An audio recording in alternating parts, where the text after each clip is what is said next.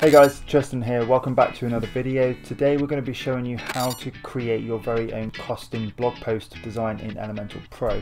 Now, whether you're familiar with Elementor Pro or not, the one thing that it does not allow you to do is fully customize the way that your blog posts look when you go to your blog page. So what we're going to be doing today is, rather than relying on something that looks like this, we are going to transition that into something that looks like this.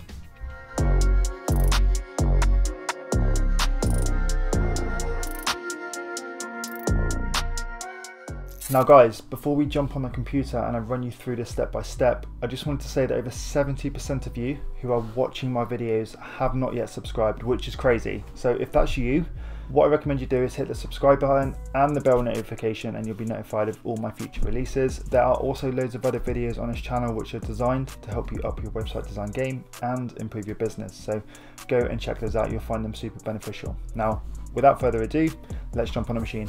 So here we have our typical posts widget, and by default we have the option to use a classic skin like so, or we have the option to use cards, or we can use full content like this. Now by default we don't have the option to have this custom element, and that's what we're going to be covering today. Now, as I mentioned, Elementor doesn't allow you to do this natively, so we do need to rely on another plugin. So the first thing we need to do is head to plugins. Now from your add plugin screen, I want you to head to the search bar and search for Elementor Custom Skin.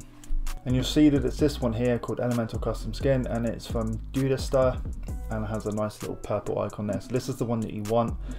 What you want to do is install that and activate it. You can see here that we already have it activated. Once that is activated, head to your themes builder within Elementor, which is templates and theme builder, and you'll now see that we have this option of a loop which wasn't there before. So in order to create our custom blog post loop, we just want to click the add new button, select a loop from our drop down, and then we're going to call this something like blog posts, and then create template. Cool. In this instance, we are not going to be relying on any of the blocks from the Elementor library, so we're just going to close this. Cool, so we're given our typical Elementor page builder canvas, which is excellent. And what you need to bear in mind is we are going to have to design this element at full width of the page.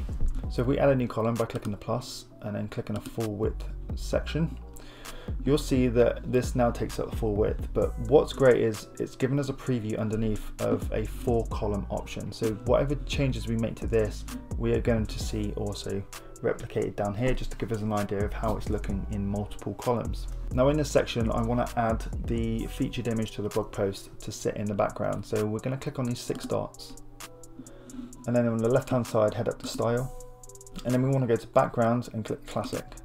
Classic is going to give us an option to add a color or an image. Now we want to add an image. Now we don't just want to add any image from our library, we want to dynamically pull that in, and we can do that by clicking on our dynamic tag option here. And then you'll see top of the list, featured image. Cool, so you can see that that is pulled in an image so far.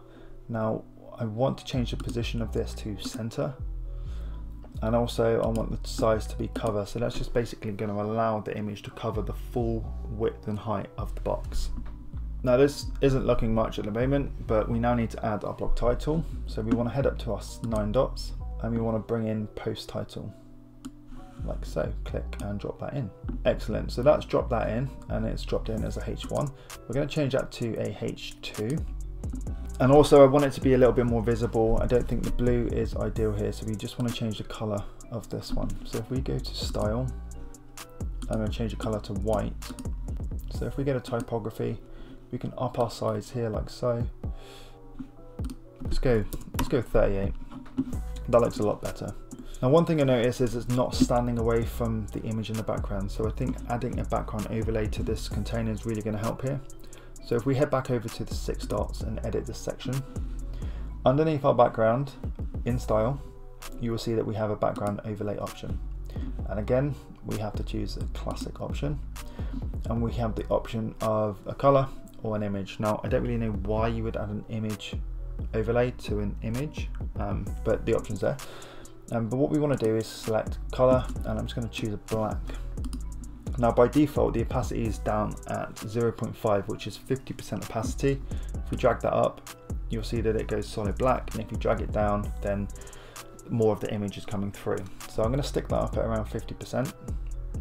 And as you can see, the text is a lot easier to read. Now, let's go back to the text by clicking on this pencil. And what I want to do is head to content, and we want to add a link to this because I want the people to be able to click this title and go through to the blog post. So in order to grab the blog post URL, we need to go to dynamic tags again, and we're going to select post URL. And what this does is it turns it into a link which will now link through to the blog article. Now additionally, I want to add a bit more to this. I want to pull in the post category. So if we head back up to our 9 dots, this time I'm going to click heading, and I'm going to drag that in, and I'm going to change this to a div tag. Then we're just going to change the style of this ever so slightly by going to style. I want to change the typography. We're just going to have this as our accent text, like so, and I think the color is fine. Now we need to pull in our categories here for that individual blog post. So we're going to head back over to content, and where it says add your text, we're going to delete that, and we're going to click dynamic tags. Sorry. Now here we want to click on post terms, and then once that's selected, we want to click it again. And by default, it's going to try and pull in the post tags, but actually what we want is to pull in the post categories. Like so. You can now see that we've got exploring and solo travel. Now by default, these are turned into links, which is great. So if you wanted to click each one of these, it would take you to that category page showing all of the posts within that category. So really useful. Now we've got those two sorted. Now I want to add a button which is going to allow them to also click and read the article. So if we head back to our 9 dots, scroll down, and where it says button, I just want to click and drag that in like so. Now we can change the text of the button here to read more. You'll notice that there's some slight spacing on the left hand side, and this is because it automatically tries to add spacing for an icon, but we don't have an icon, so we just need to adjust that back to 0, and it's going to remove that. So just a little tip for you there. Now in the link, we then want to add our dynamic post URL as well, like so.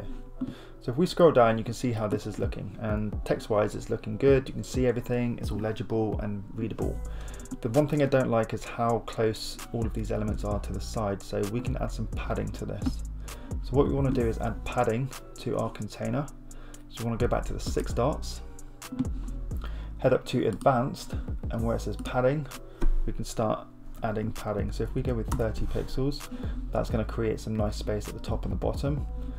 And already that's looking so much better, which looks great. Now one final thing I want to do is I actually want to increase the space of the container here. Now we can do that by heading to our 9 dots, scroll down, and I want to add a spacer, and I'm going to click and drag that in up here to sit above our exploring and solo travel categories. So you can see that it's already created some additional space, which looks nice, but I want to increase that. And by default, it's given us 50 pixels.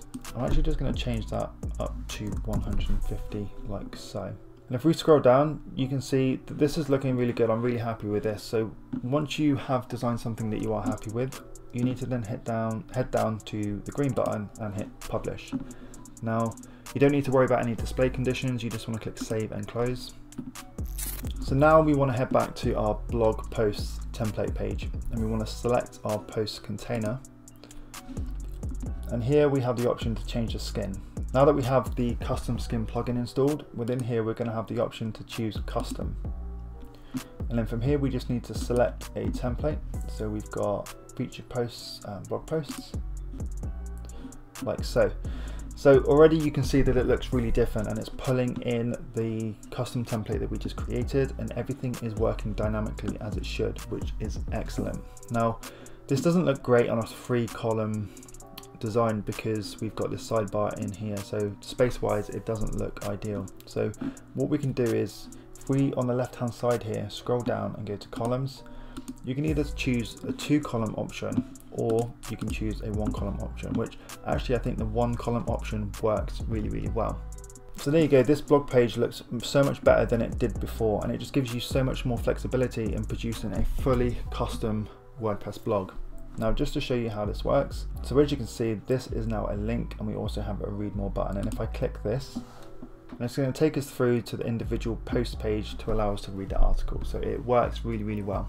So there you have it, guys. Hopefully you found it useful. I really like this plugin. It really allows me to take my designs to the next level, and hopefully you can now do that too. Now, if you've liked this video, please give it a thumbs up. I'd really appreciate that. Also, hit the subscribe button and the bell notification if you haven't done so already. There are tons of other videos on this channel as well, which are designed to help you up your website design game and improve your business. So go and check those out. You will find them really useful. Now, we've got some great videos coming up on this channel, so make sure that you keep your eyes peeled for them. But that's it for now, guys, and I will catch you in the next video.